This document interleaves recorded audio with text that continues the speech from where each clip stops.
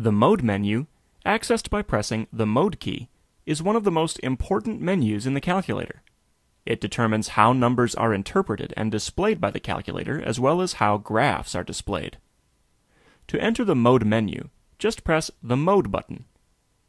Note that although many functions are very similar, the TI-84 Plus and the TI-84 Plus C Silver Edition have different options in the Mode menu. This movie shows the TI-84 Plus options.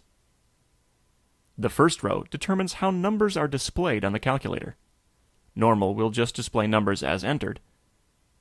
SCI will show numbers in scientific notation, and ENG will show numbers in engineering notation. The second row determines how decimals are displayed by the calculator, either as a floating point decimal or by rounding off.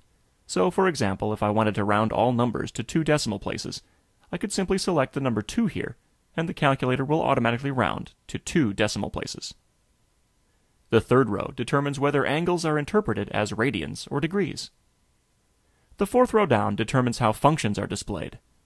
If you're going to use a regular function in the y equals f of x format, then leave it on FUNC for function.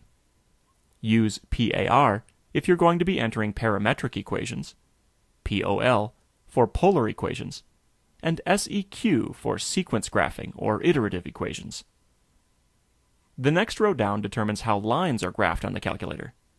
You can choose to have the lines as connected lines or as dotted lines. The next row down determines how your graphs are plotted by your calculator. If you would like them to be plotted sequentially, in other words, one right after the other, then you can leave it on the sequential setting. If, however, you'd rather they be plotted simultaneously, you can choose simultaneous. The next row determines how complex numbers are displayed. If you're going to be working with only real numbers, you can leave it on the real setting. If you're going to be using complex numbers, in the A plus BI format, you can choose that setting. And finally, if you're going to be using complex numbers in the polar format, then you can choose the last setting. The next row determines what you see when you press the Graph button on the calculator. Full will show a full screen view of the graph.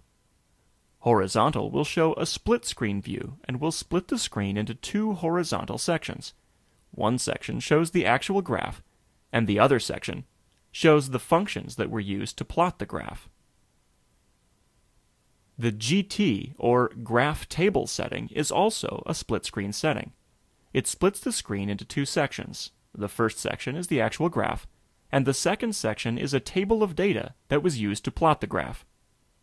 I'll press the down arrow key to go to the next page.